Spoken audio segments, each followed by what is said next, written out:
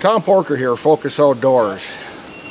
This next few days we're going to be hunting Michigan and Wisconsin up in the Great Lakes area.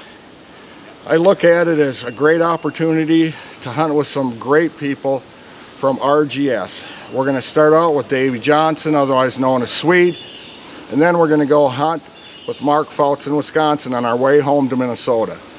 So stay tuned. I think we're going to have a ball. We're going to learn a lot. Come along and join us.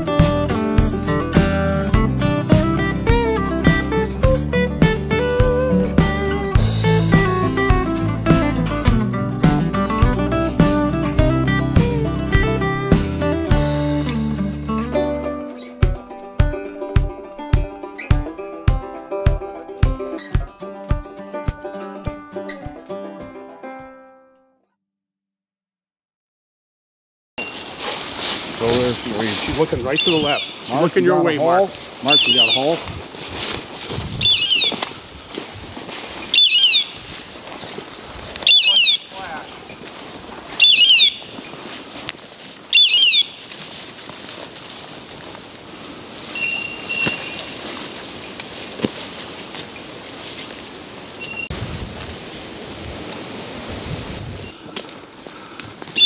Tommy? Yeah, okay.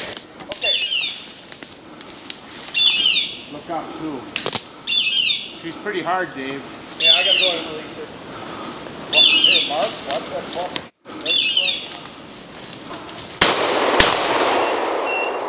Still going. Split cock!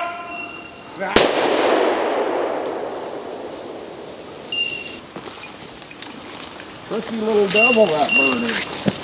The first one I shot at went up and stayed low behind all those trees. And about 35 yards out there across the trail. Son of a gun. I had the double there. There were two birds. Yeah. One got up, he shot at it. I'm ready to take it. I did too, yeah. And the second one got up. Well, whatever you want to do, sweet. Let's go back up to the And I trail. moved one All down right. there.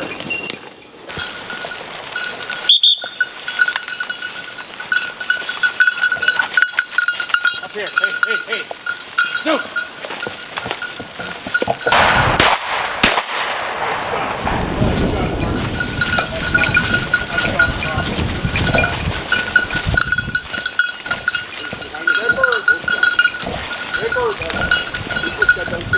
Come here.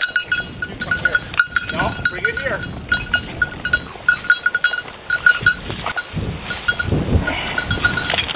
Davey, thank you very much, buddy. Pays to go with the guy from RGS. Thanks for backing me up. Here's who you should be thanking. There you go. Boy. You know, folks, here's why we have dogs. That bird landed right out in this beaver pond behind us. We would have never found that without a good, hard-going setter like Zeus the Gordon setter. He went out in the water. How far was he out there marking that? 10 feet, but it was knee-deep water. It was, yeah, we would have never found it. A lot of grass. And Dave, just before the bird went, he goes, "You guys be ready, there's usually a bird around here." You have them in the cages, don't you, Davey? We couldn't have got to the bird unless we wanted to be soaking wet, drenched. We have over a mile to go back. So Zeus picked that bird up, ran it back to shore. He's young, he's only 1.5 years, so that's some exceptional work. And what we have, Davey, if you'll hold my shotgun, what we have here looks like a little older bird. That's a nice bird. That's a nice bird, beautiful bird. And we're gonna try to figure out what we have for sex here. And what we have here, we have 2 little white dots, which means it's a male. So if this was a female, you'd have 1 dot right on the end, just like that. And these feathers are a little beat up and wet, but You can see the second dot's just below there. Now, a lot of people would go by that fan and they'd say, oh, it has a broken fan, so it's a female. And they think that if it's a solid fan, it would be a male. That does not dictate the actual sex of the bird. So, pull a rump feather, take a good hard look at it. 2 dots male, 1 dot female, and it's just kind of fun to see what sexes, male, females, what you're shooting and taking. Davey, what do you think? That bird this year's early hatch? If you look at the primary feathers on the wing, see how they're worn? Yep.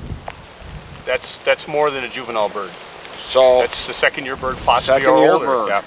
You know, their lifespan is average 3 years, 3.5 years. So, but looking at the number 10 and number 9 feather, I'm going to say that's a non-juvenile bird, last year's hatch or earlier. And when you first see a bird like this, you see these feathers coming down over the fan. So sometimes these fans don't look, but if you pull those feathers back, that's a big fan.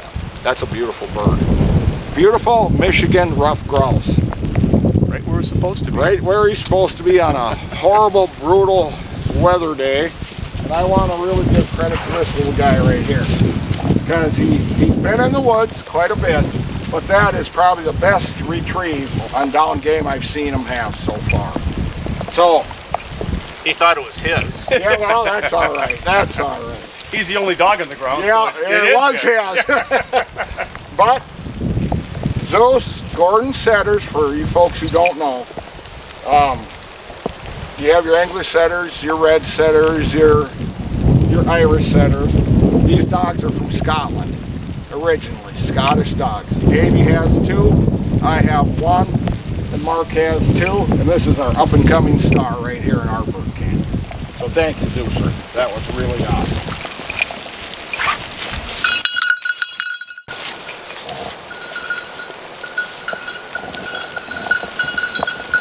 Perfect little spot for grouse on a day like this. And a bonus for guys who have to call them out of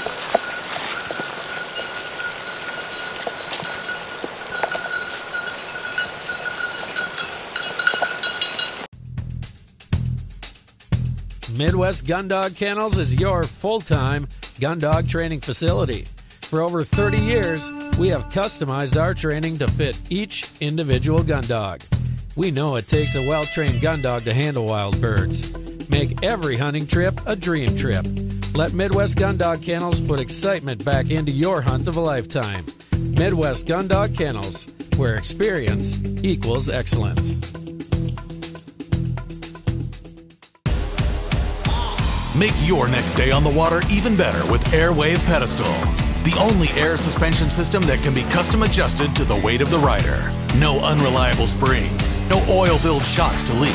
Our patented design utilizes a 2-stage suspension system to smooth out the roughest ride, while limiting travel to an industry-leading 2 inches. This boating season, enjoy your time on the water to the fullest. Find out how at airwavepedestal.com.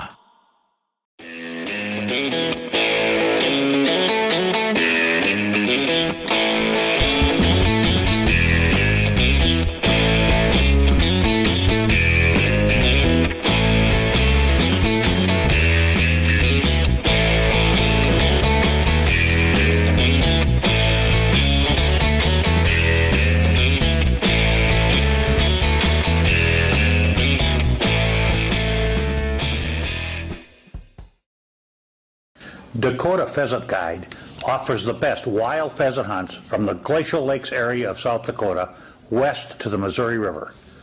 Packages available include everything from self-guided to fully guided hunts. Book your bird hunting adventure now. Fishermen, iTime Promotions is your ticket to an enjoyable and successful day on the water. Call Dennis Foster for your outdoor adventure of a lifetime.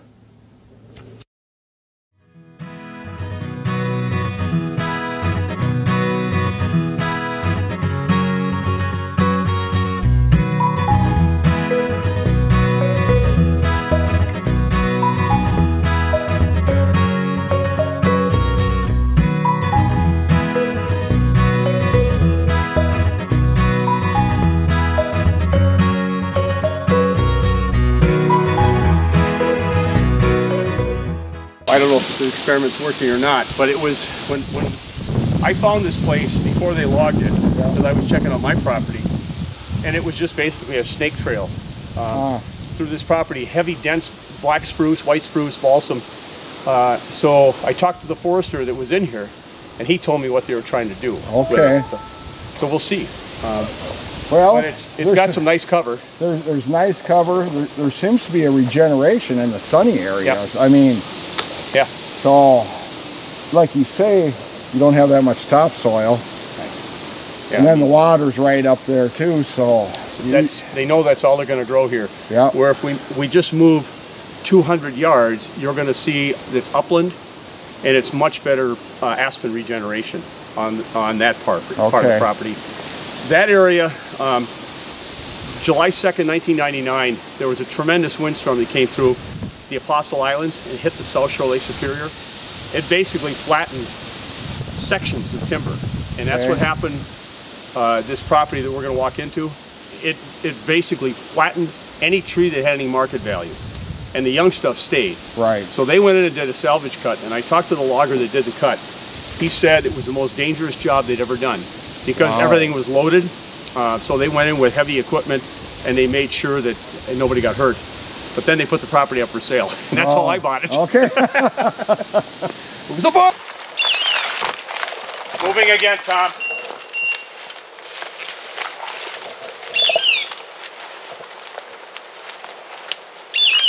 Stop. Whoa, easy.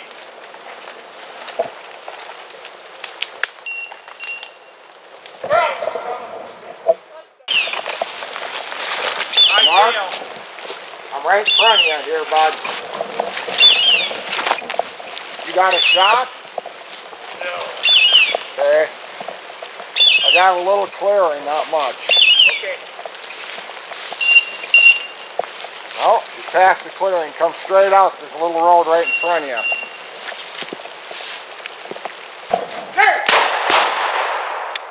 Hey, why'd you shoot a dead bird? Huh? Good shot, dude. Bad word, bad word. Yeah. Skyla! Sky! Come here. Come on.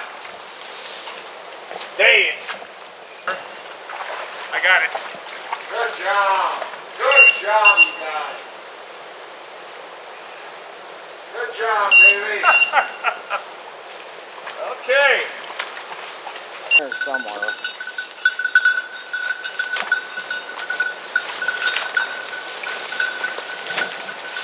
When it dropped down below the trees, I fired once and it was clear. After that. Yeah, the only shot I had, I whacked a frickin' tree. Oh! Good bird, Rosie.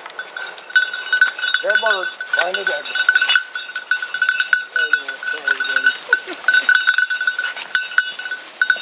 Dead bird. Maybe something left.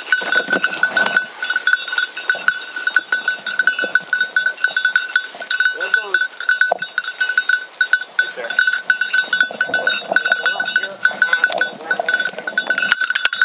Good girl. Good job, Davey.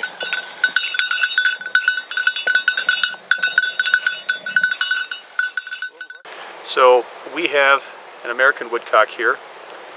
If this dollar bill was longer, the bill was longer than the dollar, it would indicate it's a female woodcock. Because the bill is shorter than a dollar bill, this is a male. They're unique creatures. Their brain is upside down in their skulls, and then it's cradled because they spend so much time probing for earthworms. And also their physiology. If you'll notice this opening, this is the woodcock's ear, and it's located below its eyes. It enables them to see predators coming from 180 degrees. It also gives them the ability to hear danger approaching. So they're very efficient little feeders. This happens to be a local bird. We haven't had a lot of northwest winds that would move flight birds across Lake Superior. So we can rest assured that this is a local bird that was bred and raised here. Go ahead. The other thing that's unique about these birds, their primary diet is earthworms.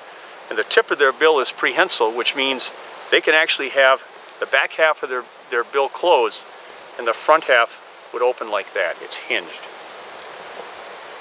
And it allows them to capture earthworms in the topsoil without grabbing a lot of dirt along with their diet. In Michigan, hunting with Swede Johnson from the Ruffed Grouse Society, and I've been shooting one brand of shells for years and years. And before that, I used to shoot Fiocchi. Now, I've come full circle back to Fiocchi. I am shooting 7/8 ounce loads, 7.5 shot, because we still have some woodcock around and I don't want to rip up the woodcock too bad. But yet, even with this 7/8 ounce, I probably took a grouse the other day at 20, made a clean harvest on the bird, so they still have enough kick to get that job done. So if you're looking for a quality shotgun shell, try Fiocchi. I think you'll be happy. Right now, I know I am. High Point Pet Foods presents Country Creations Dog Foods, offering quality nutrition for the life of your canine companion. To fuel the fire of puppyhood into keeping the energy level high of an active young dog, optimizing the performance of the hard-charging adult, or having a quality diet for your senior canine companion. Country Creations has you covered with their quality formulas.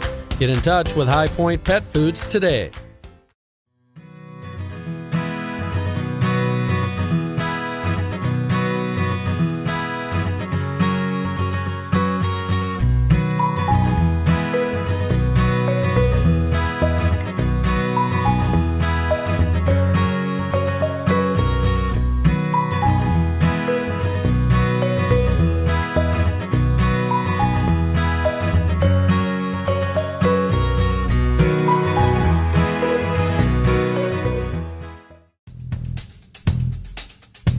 Midwest Gun Dog Kennels is your full-time gun dog training facility. For over 30 years, we have customized our training to fit each individual gun dog. We know it takes a well-trained gun dog to handle wild birds. Make every hunting trip a dream trip. Let Midwest Gun Dog Kennels put excitement back into your hunt of a lifetime. Midwest Gun Dog Kennels, where experience equals excellence.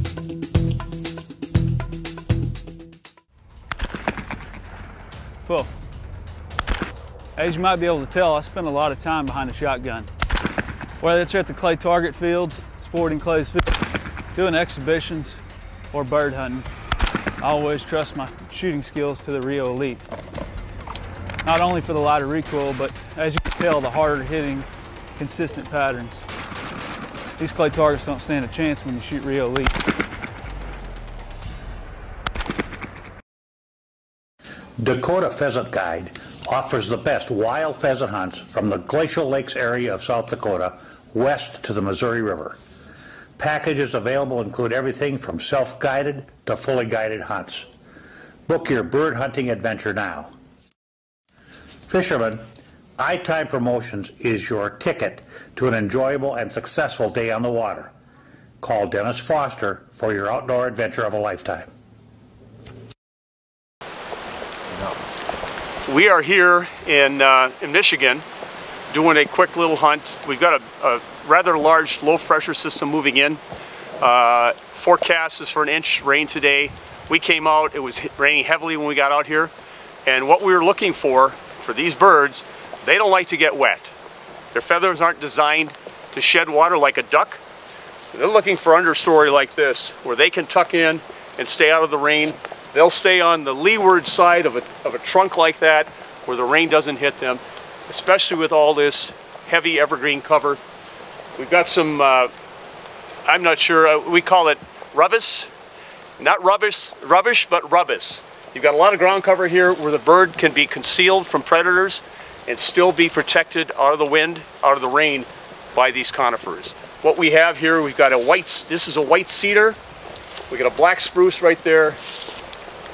Balsam, And if you look around, I believe there's some white spruce in this stand as well as some eastern hemlock. So good mix, and we specifically targeted this area knowing that this is what we were looking for today with this heavy rain.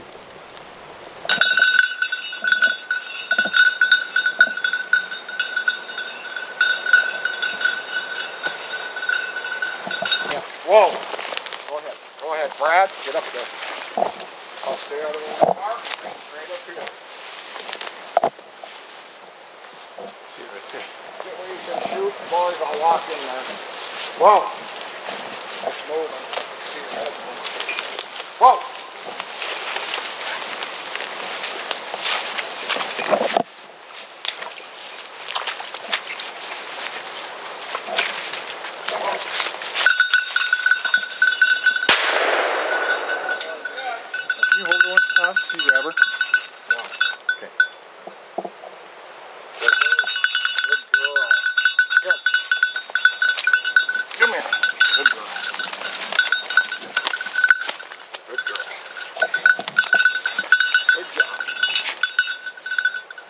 Trophy from our Michigan hunt. Nice job by Kylie. Great cam work, and a little bit of shooting go a long way. Yeah. Good job, you guys. Good job. Should we go find another one? Let's do it. Come on, Kylie. Let's go find another.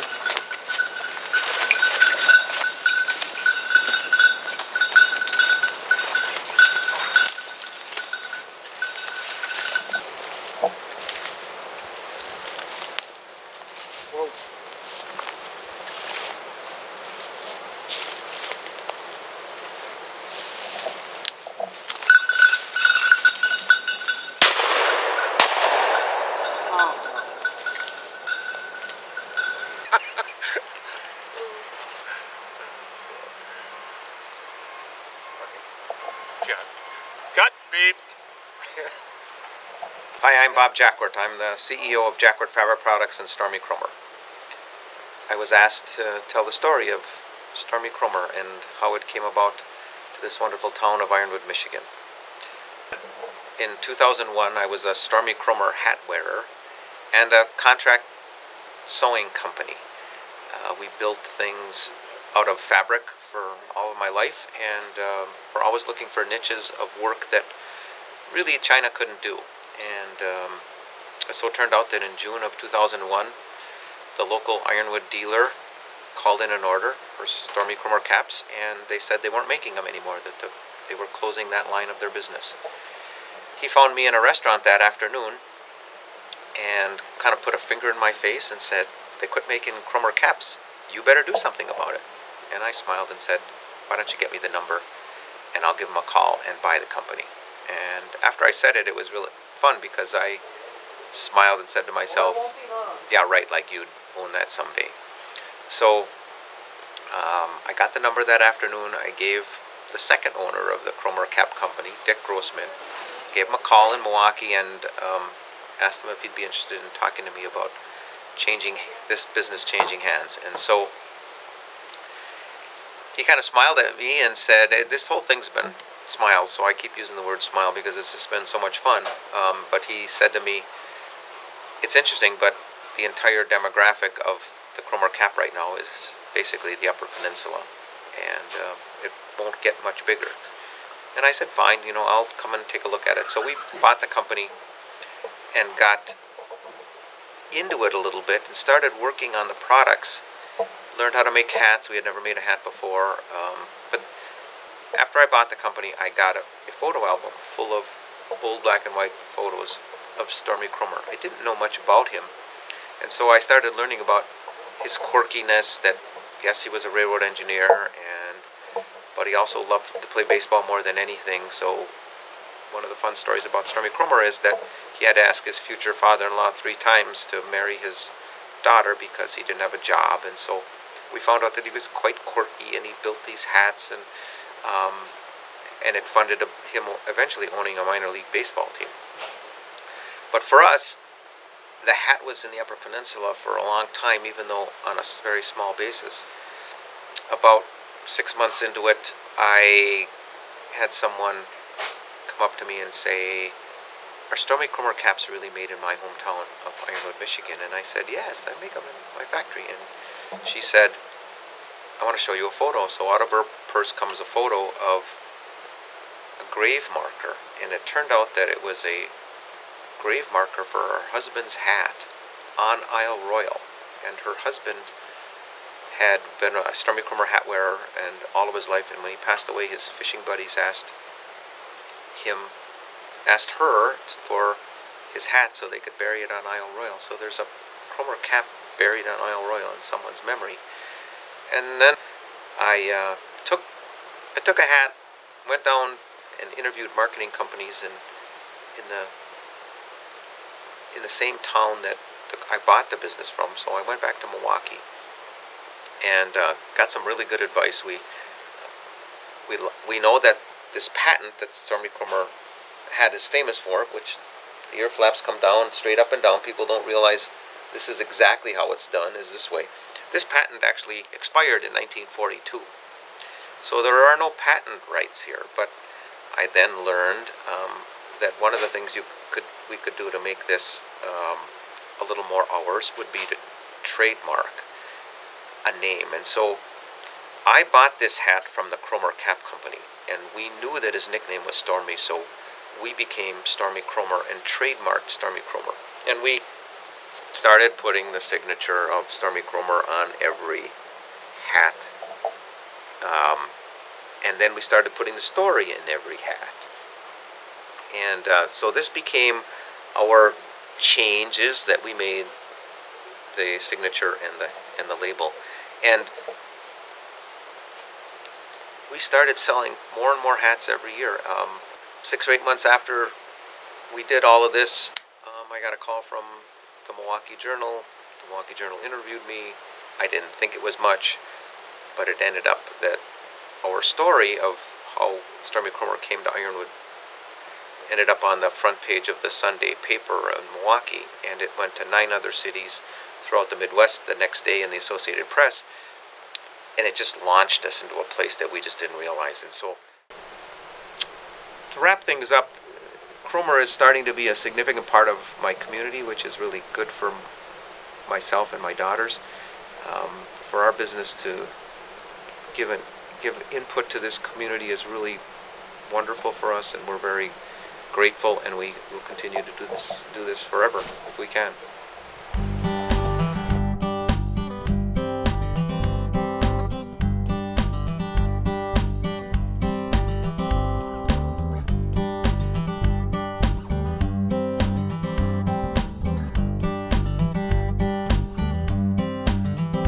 Diesel train rolls down the line as I'm headed for the land of corn and rye. There is a place I'm always satisfied, full of remedies to ease my worried mind, like pulling catfish on the banks of Cherry Cove, watching wood ducks.